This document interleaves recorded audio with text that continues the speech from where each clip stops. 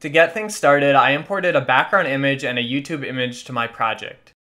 Let's begin by dragging our background image onto our first track and then our other image onto our second track. Now, I'm just going to double click on my YouTube image to select it so I can resize it. While holding down the Shift key, drag one of the corner handles to resize the image.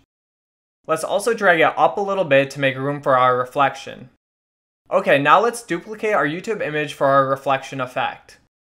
Back on the timeline, hold down the Alt key while dragging your image up to the next track. Now we need some effects to make it look more like a reflection. Head over to the effects pane and type vertical flip in the search box. Drag the effect onto your duplicated image. The next effect we need is linear wipe, so do a search for that and then drag it onto your duplicated image. The last effect we need to search for is Gaussian blur, so find that and drag it onto your image as well. Now with all our effects in place, we're going to go up to the Effect Controls pane for our duplicated image. Change the image's position so that it's just underneath your main image.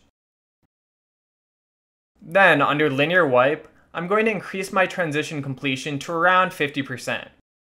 I'm going to set my wipe angle to 0 degrees, and let's increase the feather property to 300. The last thing we need to do is adjust the Gaussian blur. I'm going to increase mine to 13. Alright, and there you have it. You now know how to make a reflection effect in Premiere Pro.